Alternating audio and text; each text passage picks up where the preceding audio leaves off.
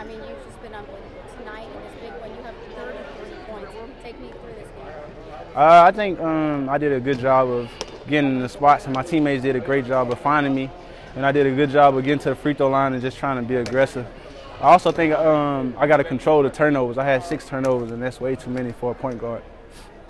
Now, you had 33 points. You had an amazing night. But to be able to see a freshman, somebody younger than you, come in and get that game-winning basket, how much optimism does that give you for the future of this game? Well, me, I have a lot of confidence in Devontae, and I think a lot of our teammates have a lot of confidence in him also because he come in and work hard, and he's a gym rat. So we expect that out of him. I don't think the fans know too much about him, but they just see that he play hard. But making plays like that, they'll make the fans know who he is, and I think it's a good thing for him.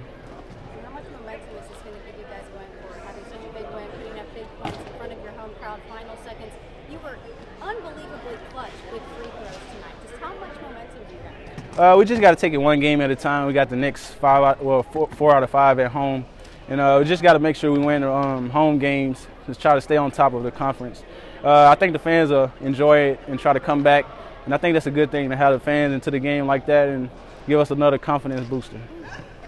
Jalen, you touched on it a little bit. Just walk us through. I mean, you've seen Devontae grow from a freshman at Bossier when you were a senior till now. Just talk about how his game has grown, and I know you said you weren't surprised when he hit the game.